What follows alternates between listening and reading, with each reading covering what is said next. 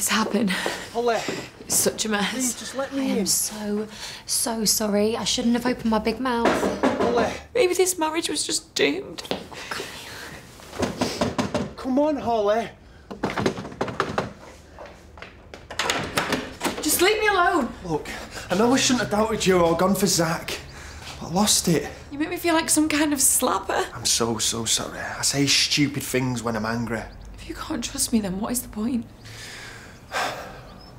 I'm worried that Zach's a better man for you. And one day you're going to realise that. But I don't love him. I love you. I know. And I know how stupid I was.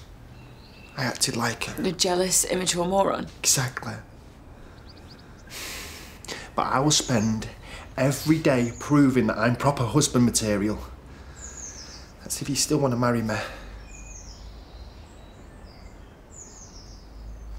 Only if you wash that t-shirt because it absolutely stinks. Done. I mean it, Hol. From now on, you're going to see a new, grown-up Damon Kinsella. You do realise you've got my name scrawled all over your chest? Starting tomorrow. Oh, thank God for that. I'll carry on packing. Love the tap, by the way. Thanks.